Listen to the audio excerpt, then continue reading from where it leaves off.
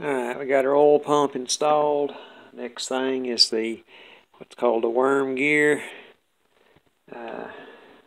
That's kind of a wire item. You'll burn these up every so often. There's one.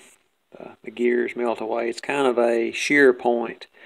If you have real cold engine oil, sometimes that'll shear them, sometimes just wire. Something goes wrong with a pump, that'll shear to keep from breaking something else. But anyway, that goes in, and left hand threads, so you'll kind of like putting it in backwards. Scatter shield in case the clutch blows up, I suppose. Goes in right like that. Then the clutch. You'll notice it's got a hex side. You want that facing out so that you can take it off. And again, left hand threads.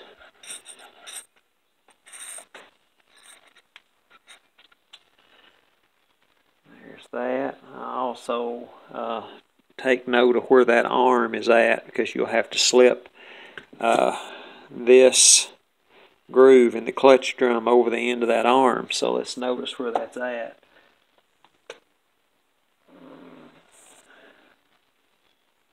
I think I see it pointing straight up.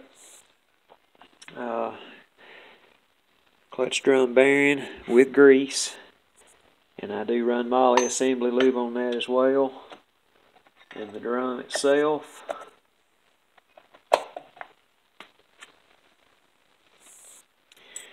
And then this little washer here, I can't remember the proper non-clamature, proper word, if you will. It goes next. Well, no, your sprocket goes next. Got to have that on there to drive the chain. Sprocket goes next. Then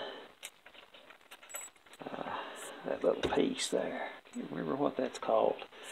Somebody will chime in. And then the E-clip.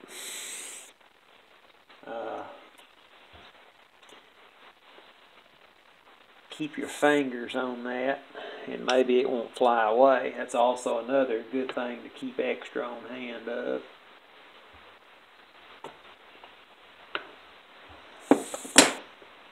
Several ways to put those on.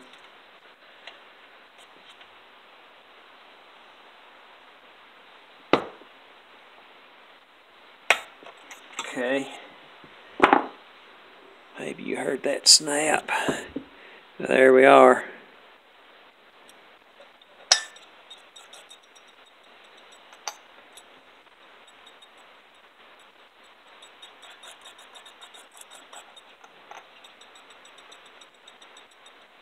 Okay.